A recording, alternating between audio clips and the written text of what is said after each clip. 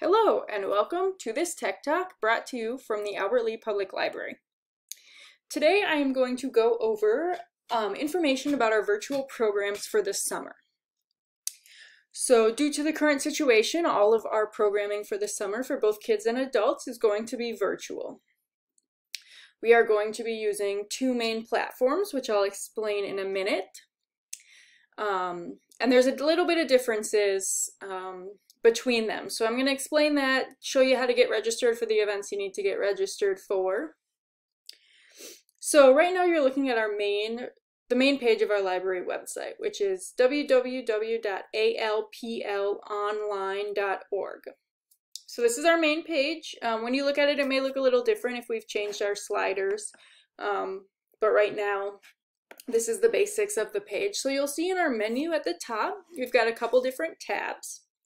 The best place to find out about our virtual programs that we have going on is our calendar. So I'm going to go ahead and click on that so that you can see what it looks like.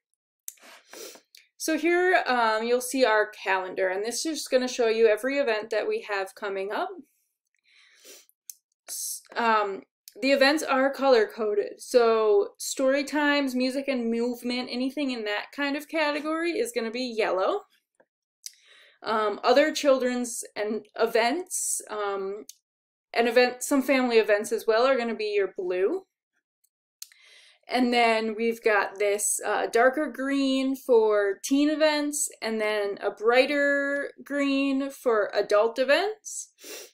And then we do technology events, digital literacy events in this orange, where you'll see the Tech Talks, which is what I'm doing today. So the calendar, once you get the color coding, is pretty straightforward. It's going to show you what we have going on. So for instance, you're going to look at the 8th, and it's going to show you in red that our summer reading program begins. So summer reading program begins on the 8th. So if you haven't signed up, get signed up. There's information on our website about how to do that. And then we've got two programs. So we've got our story time at 10:30 and family trivia night at 6. So if you click on the event you're interested in, it's going to bring you up a page with some more information. So this is story time. It's telling me the description of the event, and then right after the description, it's going to tell me where I can view the story times. So all of our story times and some of our other events are going to be on our YouTube channel. So when that says it's going to be on our YouTube channel, it means you do not have to register for the event. You just have to tune into our YouTube channel at the time that it's going to air, and you will see the event live. Most of our events will not be able to be saved as video, so you're going to want to make sure to tune in if you can at those times. So I can go ahead and click right on this link for the YouTube channel. It'll bring me up to Albert Lea Pub Lib, which is our YouTube handle. And what you'll see is the day of the event, you'll see a premiere, a little spot here that says the title of the event, and it's listed as a premiere. So that means that at 10:30, we're going to premiere our story time video. And with all the events on YouTube that we put up, when you watch it live, at the time that it's listed, you'll be able to make comments. We'll be putting in some comments. If you can ask questions, and we'll respond to questions. So there's a little bit of interaction there. You don't need an account to watch YouTube videos. If you have a Gmail account, you already have a YouTube account, but you don't need to create an account to watch these. So that's the great thing about using YouTube for these events. If you have an account, you can go ahead and find our channel on YouTube and subscribe to our channel so that you can get notifications when we go live. But you don't have to do that. Just a little tip to help you keep track of when things are going to air. So I'm going to go back here. And then I'm going to go out of story time. So we looked at story time. It's very clear right here. It's on our YouTube channel. Click on the link. You'll be brought right to YouTube. If I go back to the calendar, the next program we have listed for the 8th is our family trivia night. So if I click on family trivia night, again, I'm going to get an explanation of the event, and then So a little bit of more information. So this is actually for adults and children, so it's for families to do together. And it's telling me it's on Zoom. So any program that's on Zoom requires registration.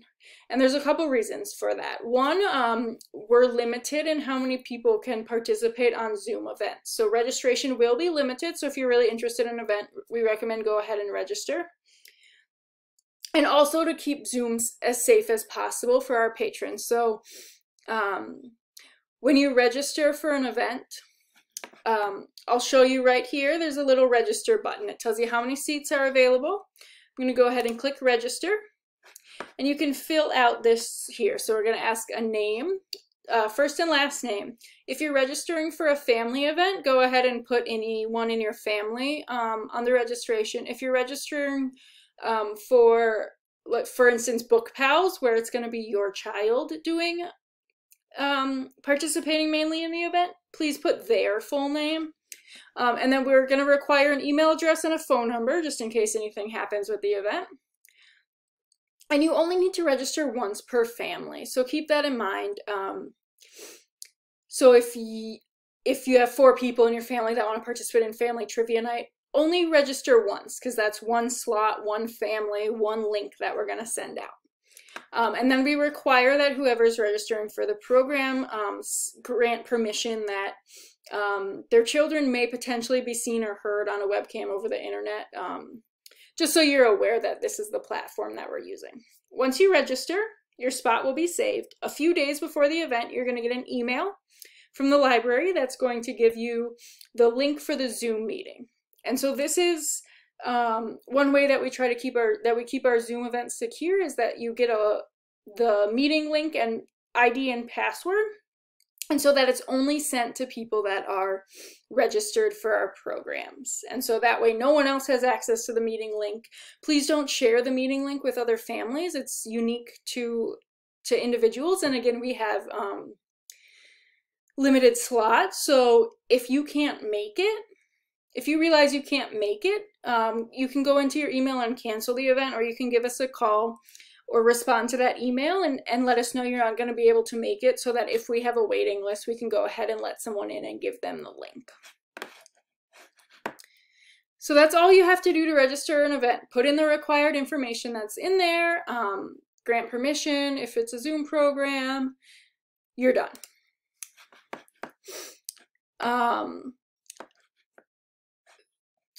So those are the 2 main platforms we're going to be using: the YouTube, which does not require registration, and Zoom, which does. So everything kind of varies depending on the platform that we're using. We're trying to do as many programs as we can on YouTube, because it's open to as many people who can view the event at the time. So anything that doesn't require direct interaction, we're going to be using YouTube for. Things that are a little more interactive for children's programs, at least, so family trivia night, Book Pals, those are going to be using Zoom to allow for that interaction between the children, and then for family trivia night, interaction between us and the people who are doing the trivia. So for adult events, everything requires registration, because everything is going to be on Zoom, except for the Tech Talks, which are on YouTube, so those are open. And then we have a few special events going on, and we may add a few more in this as the summer goes on and things come up. So for instance, our Land of 10,000 Tunes event, which is a legacy event sponsored by our regional library system, that is going to be on YouTube. And so always click on the event if you're interested in it. Read the description. This one says it's going to be presented live virtually on YouTube, and then there's going to be a link on there. So it's either going to link you to our YouTube channel, or it'll link you to the YouTube that the performer set up.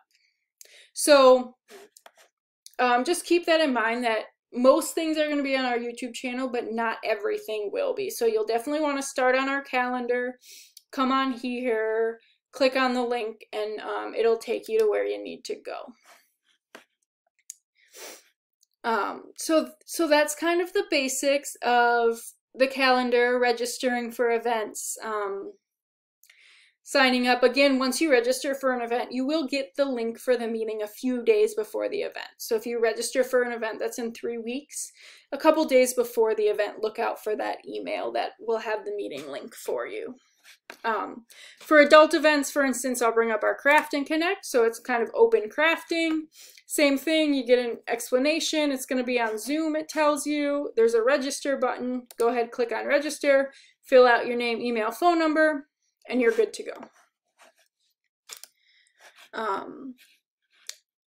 One thing about the Zoom events is that you can join by telephone if you would like. So for instance, for family trivia night, if maybe you don't have that great of an internet connection, you don't have internet at all at your house, you use it somewhere else, you can join and we'll send you a phone number, the meeting ID, and the password that you can call into. Just know that the phone numbers are long distance, and so any kind of long distance charges will apply if you have those on your phone plan.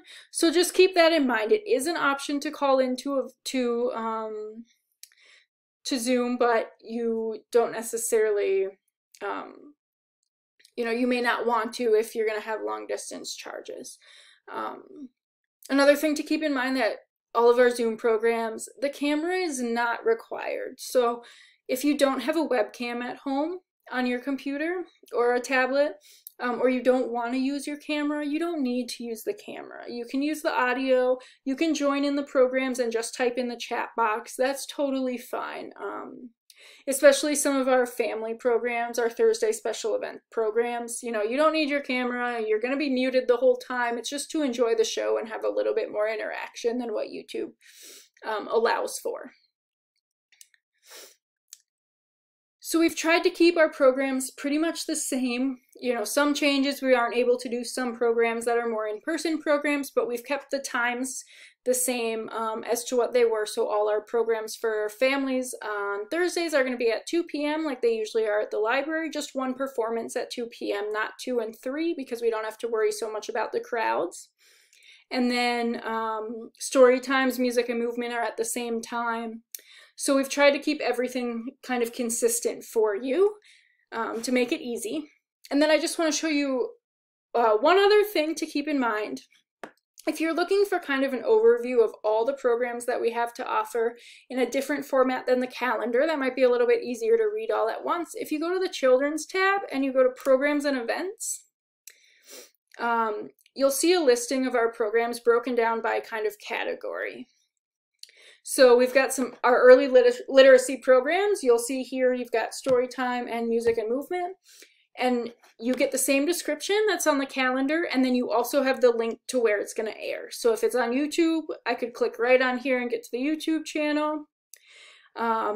If I scroll down, we've got STEAM programs, Book Pals. If it's a registration Zoom, there'll be a link to take you to the calendar listing to register. So some people might prefer this format to look at programs with some pictures. It's a little bit easier to read for some people. And then we've got some special events. And as we get confirmations of how programs are going to work and the platforms that especially our speakers are using, we're going to be adding a few more programs to this. So just keep up to date. Check the calendar often if you're wondering what we've got going on. And we also have a page for adults. So if you're looking for adult events, you can go under adults, adult programs and events, and look at our special events. Special events and our regular programs with links to how to register or where to view them. So again, our website, alplonline.org.